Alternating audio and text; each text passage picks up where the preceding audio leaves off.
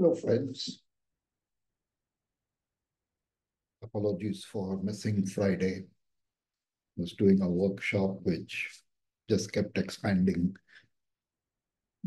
and it actually did take up all the time that we had for it and more.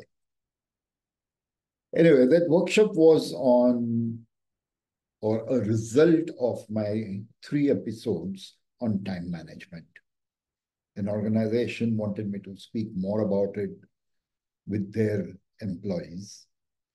And one of the things that came out of that episode, of that workshop, was that I was asked a very pointed question by one of the participants, and which was seconded by the manager, on how is productivity linked to time management and what is the difference between them.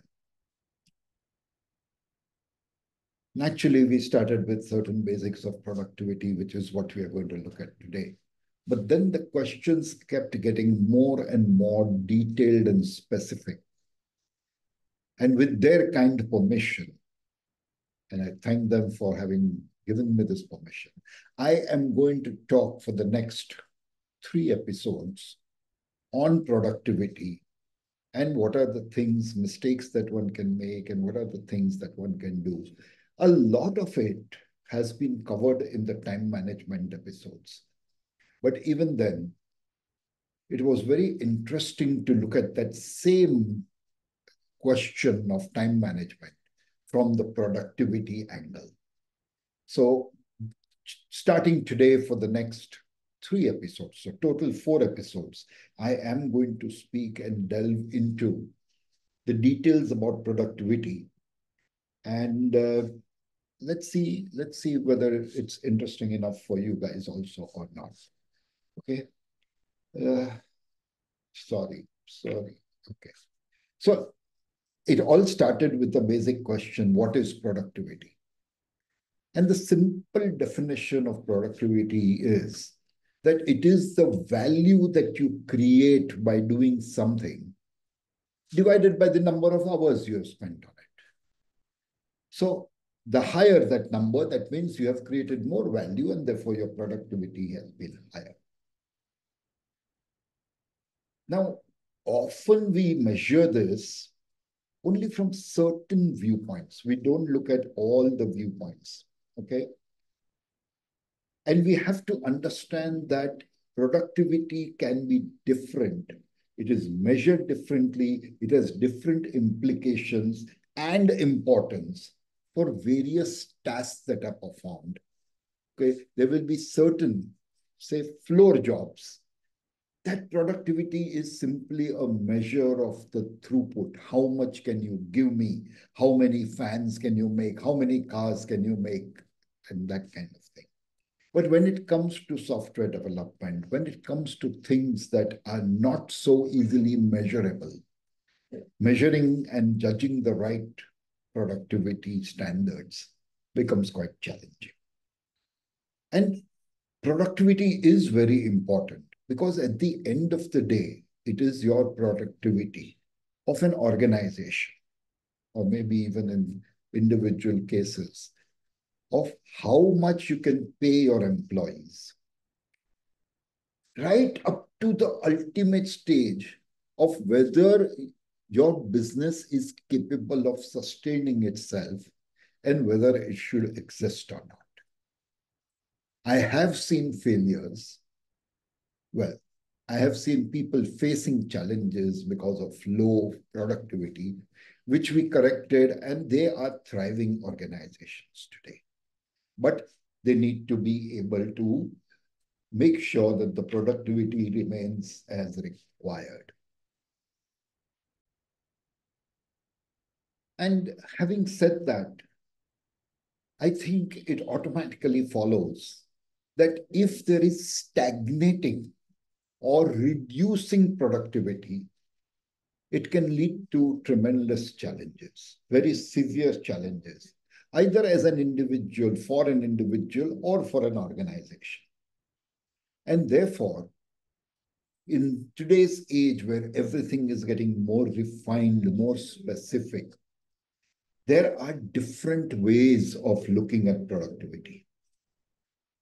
Traditionally, the term productivity came from the Industrial Revolution, where the throughput of a machine or whether the productivity of a production line was judged to make sure that they were running efficiently. But in today's world, where things are not so simple and where a lot of the tasks are done by automation, it is the creativity and the productivity of an individual, which is not measurable like the throughput of a machine, that becomes an important factor. So, by and large, the most common factor or the most common way we talk of productivity is to talk of labor productivity because that's the origin of the word. And labor productivity is important even today. There is no two things about it. But in today's times, as I just said, we have become more defined, more refined, and more detailed. Okay, so we need to measure and certain other essential productivity measures. And one of the most important measures after labor is the capital productivity. Whether your capital is invested in capex or whether it is in working capital, we have to constantly ensure that we are getting the best possible return on the investment that we have made. And in today's times, when competition is so crazy, another very important productivity that you have to measure is your innovation product. Are you constantly innovating? It doesn't have to be just a brand new product which nobody has seen, but are you constantly innovating to give your consumers a better product, a better experience, and better service? So it is very important that an organization measure at least these three productivities, which is the labor productivity, the capital productivity, and the innovation productivity. Coming to labor productivity, it is the primary productive measure that is employed by all organizations. And I would believe justifiably so, because it is this productivity, the higher it is, you can pay your employees higher wages because they're more productive, they're producing more within the same resources. And this leads to a better standard of living for those people. And a better standard of living automatically implies an increased consumer purchasing power. Your employees can purchase more, and therefore the economy thrives better. And also, that labor productivity measurement is what is going to, at the end of the day, determine whether your organization is profitable operationally or not. So this is the important thing you need to look at. The next comes capital productivity, which we just spoke of. The first one is that there is capex investment.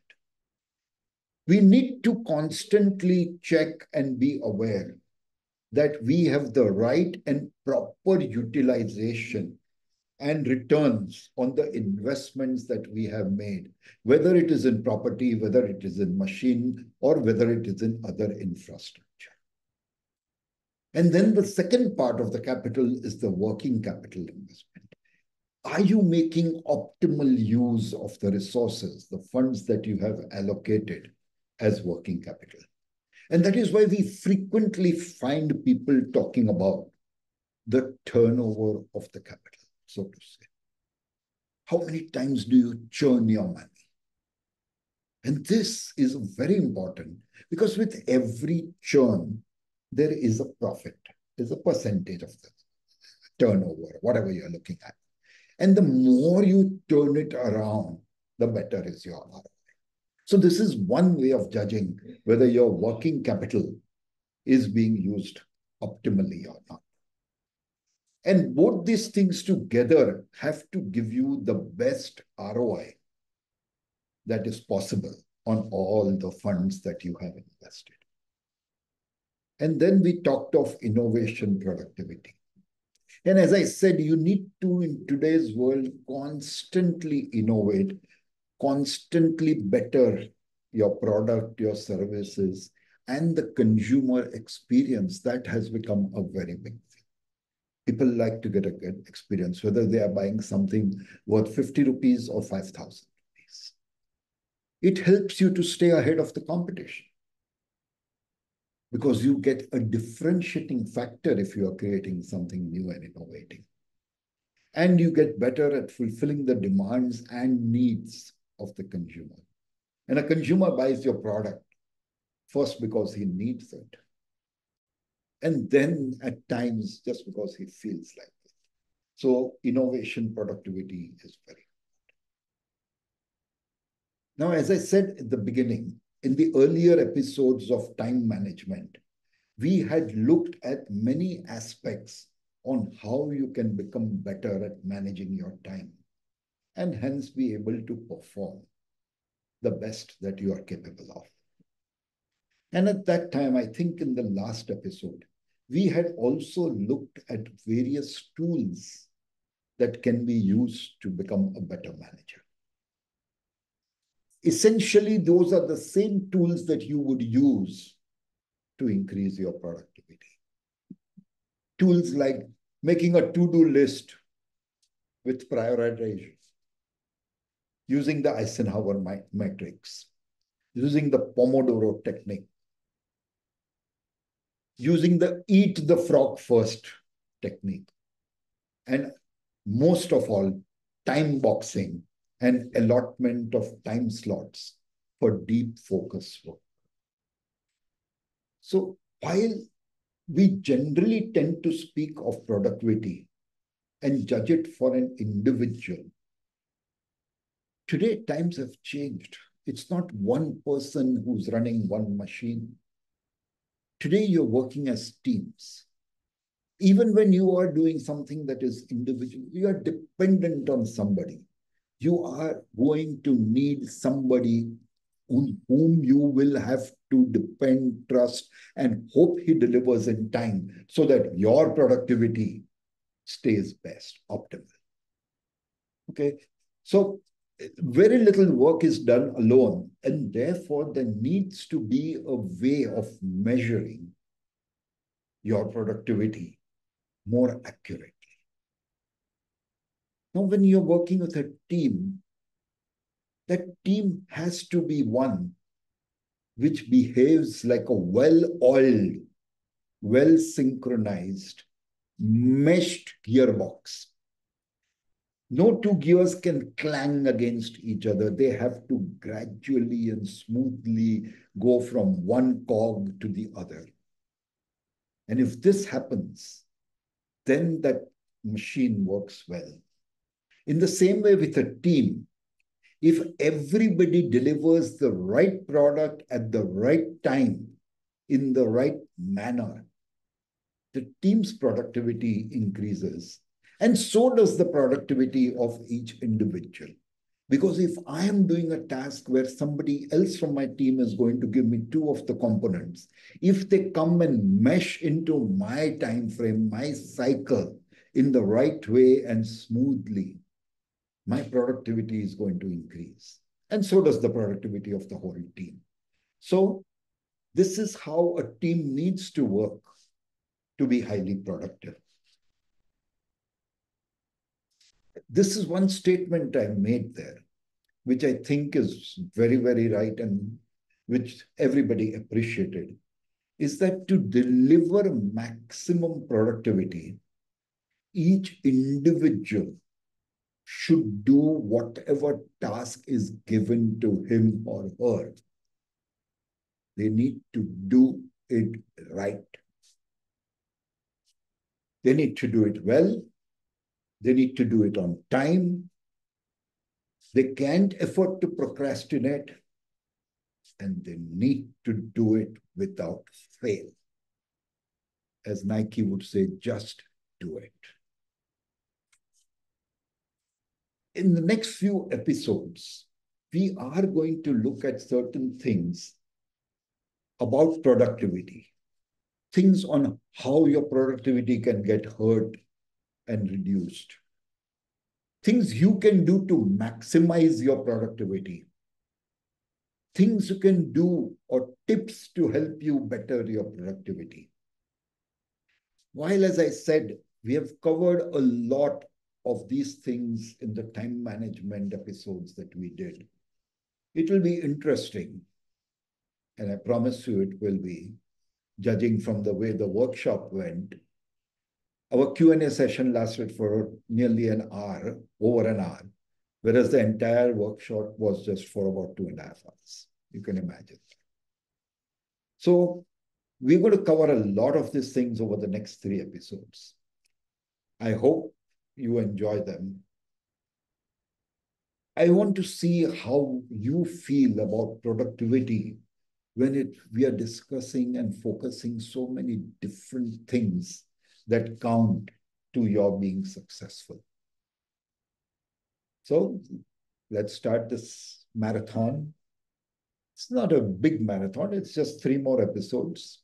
And this week, because the organization for whom I did this entire workshop wants these episodes in this week itself so that they have next week to discuss it among themselves. This week, I'm going to be doing 4 episodes. Monday, Wednesday, Friday as usual, and then last episode on productivity on Saturday. I hope you enjoy them all, and I hope it helps and benefits you all. Thank you very much. Have a good evening.